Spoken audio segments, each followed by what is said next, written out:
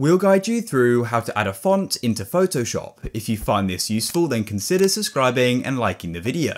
So you want to add a new font into Photoshop? Well, all we need to do is go and open up a web browser like so, and go to a website called DaFont. DaFont has a load of different fonts there, so we can go and check it out. The website is dafont.com, and you can then browse through here and look at all these different fonts.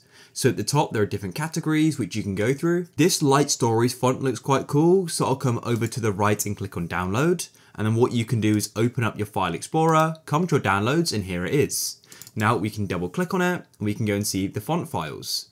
So what I'm going to do is go and double click on it like so, and you can then go to the top left and click on install. So this will install it for your entire computer and also into Photoshop. So now we can come back to Photoshop and we can come into the text tool and you can go and choose the font.